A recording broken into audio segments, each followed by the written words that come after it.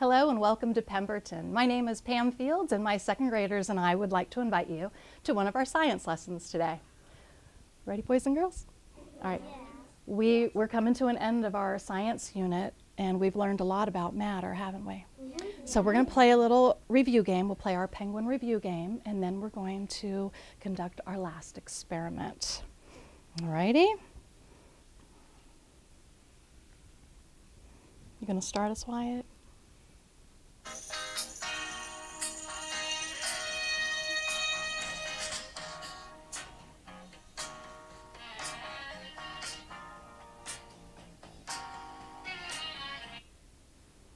You've got it. You've got the first question, Luke. All right, this is a multiple choice question. Are you ready? Matter is anything that A, shakes and moves, B, takes up space and has weight or mass, or C, freezes. Yeah, C. I'm C, can be. It can freeze, right? Yeah. So would we say that matter is anything that takes up space? Yes. And has weight or mass? Good job. Let's keep passing.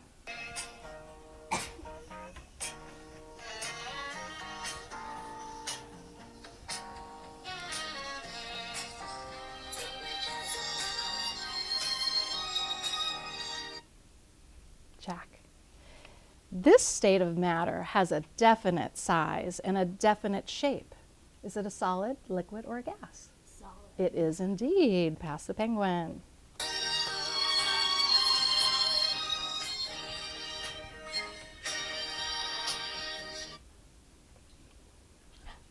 This state of matter has no definite size or shape. Is that a solid, liquid, or a gas, Ella Grace? What? This state of matter has no definite size or shape. Liquid. Try again. It has no definite size or shape. Oh, gas. It is a gas. Very good. Thank you. Pass the penguin.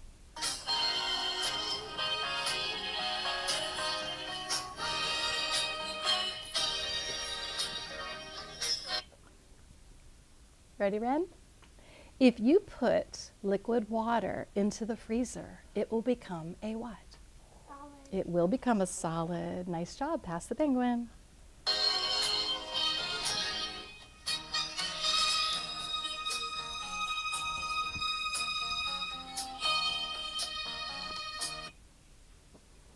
Is that you, Claire?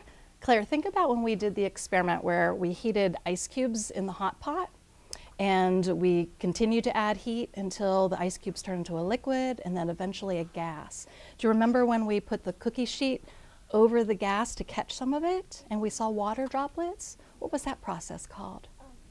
Condensation, exactly right. Pass the penguin.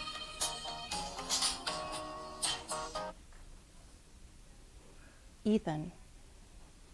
The air inside a balloon, is it a solid, liquid, or a gas? Gas. It is a gas. Very good. Pass the penguin. Is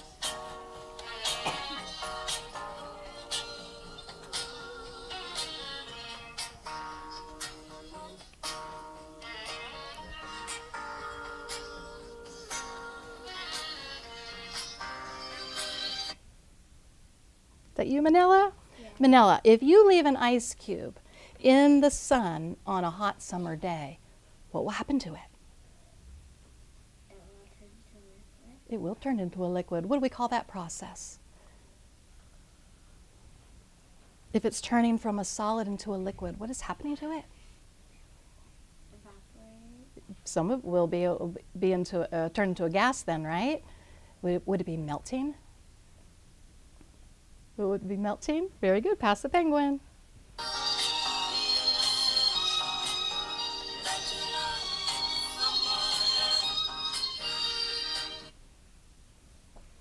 Parker, to change state from a solid, then to a liquid, then to a gas, you must heat it up or cool it down. Heat it up. You must heat it up. Very good. Pass the penguin.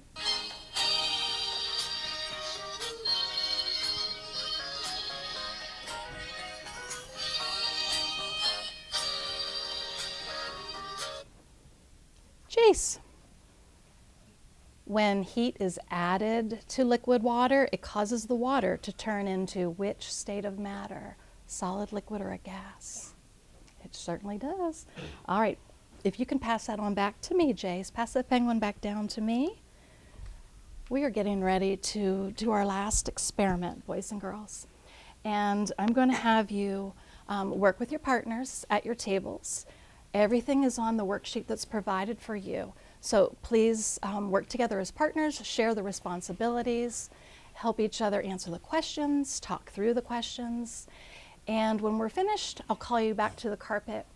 Our goal for this experiment is to be able to give examples of gases and tell how they are useful in our everyday lives. Everybody ready? Yeah. All right. What do you notice that's happening with the raisins in the water? Oh, you see the bubbles on the raisins. Do they have buoyancy? Are they floating? Max, are they floating? What are they doing? Just sitting there, aren't they? All right, go ahead and answer the first question, and then you'll be ready for step 2.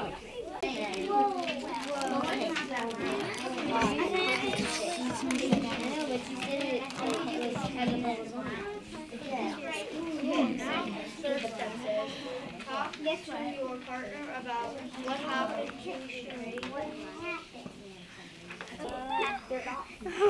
It's so cool. And the water. Oh.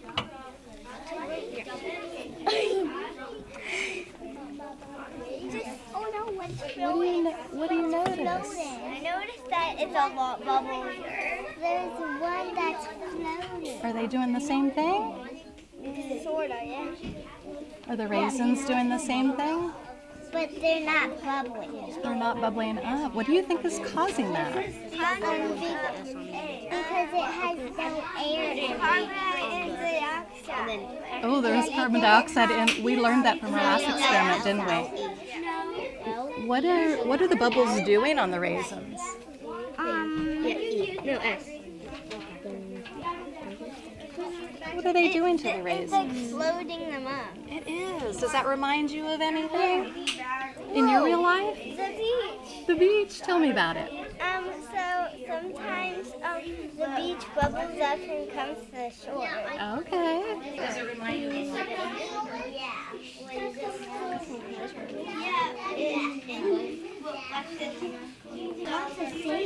You think the air inside of it is coming out? But because there's carbon dioxide in this, but in this one there isn't any carbon dioxide, so the air isn't coming out. Yeah. I want to see what happens when we take it out of the water. Okay, I will not be able to reach it. It's just like, yeah. You can't reach it. I'll try with this one. You reach that raisin. See Come up, this one? raisin. Okay. It's a lot softer than that one. Feel it. Is it? Oh yeah, it's really soft.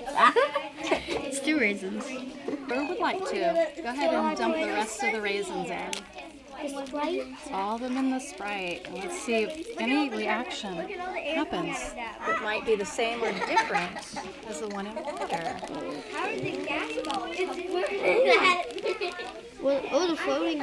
Wait, they're floating. How are they reacting Floating differently? up, and they're floating down and up. Wait, they're Down floating and up.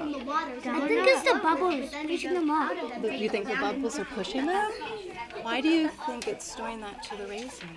Because the raisins have something in it. You think the raisins have something in it? Like what? Like, see, like, it's like So small. and it just got all sucked up. So, I thought it got all the sweetness of it got sucked out. Oh, look, it's the sweetness. So this one was dipping How are the bubbles helping some of the raisins float to the surface? pushing it up. It's pushing it up. Do you think the carbon dioxide is pushing them up? Does it remind you of anything when you're swimming?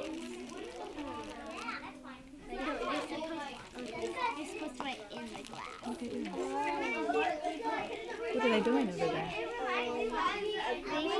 It looks very busy. It does look busy.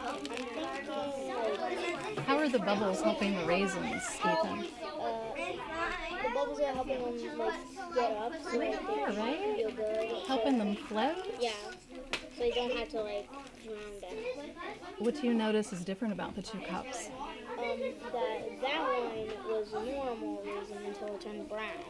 Okay. Do you think the Sprite will hold up a grape? I think. You want to experiment with that? Yeah, let's try it. You girls want to try a blueberry or a grape With the Sprite. Okay. to see if it'll have the same Ready? effect Here we go. as the raisins? You can each have one. That's crazy. Oh, I was right. I did not know that actually. Are the grapes and raisins a solid liquid or gas? Solid. Solid. All right, let's see if the blueberry is buoyant or the grape is buoyant. Ooh, look at there. What was that? No, that is crazy. The grapes just stay at the bottom. The grapes stay at the bottom. We experimented with some fruits. It looks like blueberries are floaters. They're buoyant. The grape just came up. It's like a raspberry. Why do you think the grape floated in this cup but not in the cup? It has air. What are the air bubbles helping the grape do? Why do you think some of the raisins, once they reach the surface, they drop back down? Here's one that just went up. Maybe because the bubbles are lifting them up and then they pop. And then they pop. Does it remind you of anything when you're swimming? Hold your breath. Very good. And you float. And you let it out and you sink. You're right. Do you guys ever wear floaties in the ocean or a pool? Did you used to? What did they help you do? They helped you float, right? Because what was inside? Air was inside. So it's not all of them are floating. Just some of them, like that are on the top, like the bubbles have enough pressure to hold them up, but sometimes when you're not like under a bunch of bubbles, they fall down. Oh, the grape. Whoa, it looks like it has snow on it. It does. Okay, I think it's too heavy the gas bubbles You can try a blueberry. hold them up. That's why they're helpful. I'm gonna do this one. I'm gonna do this All right. time. Oh my goodness. Floating up. Why do you think that happened? I don't know. Wait, is there two in there? I thought there was two. Ren, why do you think that grape came up? It reacts because it reacts. This grape just stayed down at the bottom. What do you think, I know. Parker? Because in the Sprite there's carbon dioxide, Uh-huh. and in this there's no carbon dioxide. And so how is the carbon dioxide helpful to the grape? Because the carbon dioxide is a gas, and some gas stays in there, which forms the air bubbles on the grapes, and makes our air pockets, so which makes it float up. I heard a lot of talking, especially about reaching our goal of trying to figure out some ways that gases can be useful in our everyday lives. Raise your hand if you feel like sharing how or what was useful to the raisins. Something helped the raisins in the Sprite that didn't happen in the water. Yes, Sally Grace. In this Sprite, those bubbles were like floating up, so it was sort of like it was the Sprite's float, It was kind of like a float. Mm-hmm.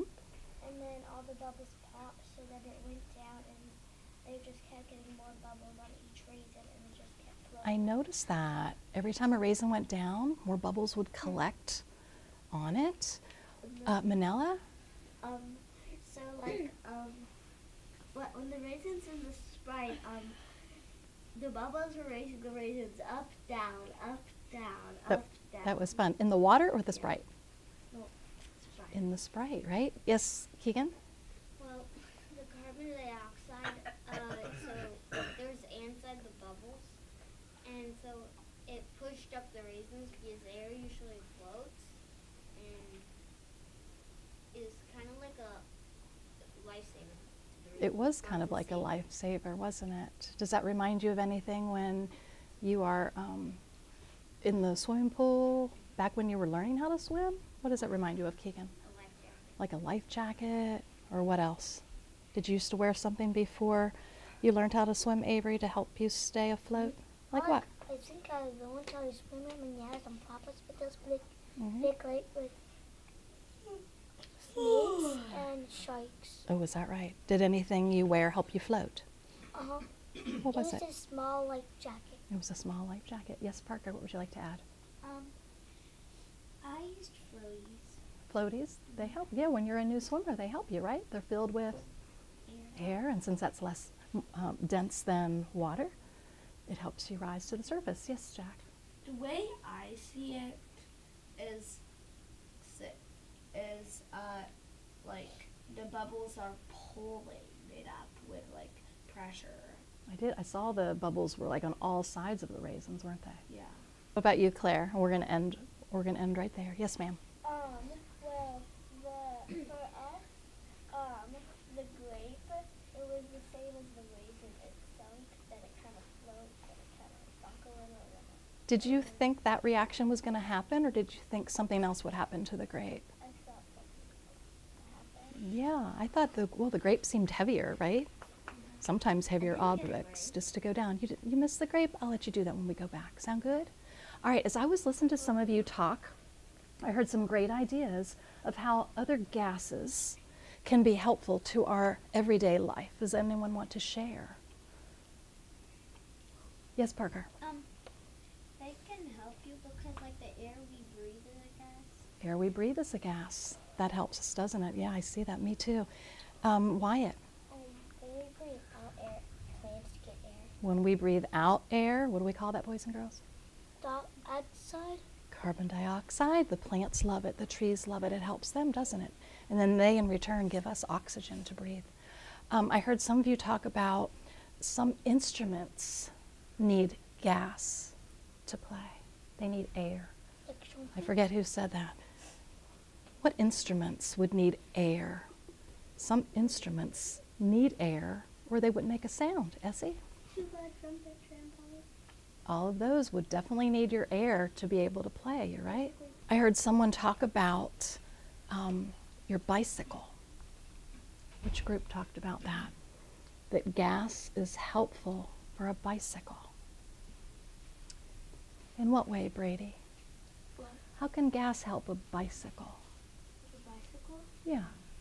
Because gas is in a tire. It's in the tire, right? Air's in the tires. Or anything else that has tires? Keegan?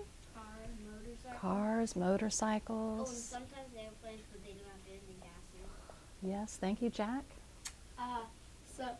What I was gonna say is that it is cars. For the car tires. What about a truck?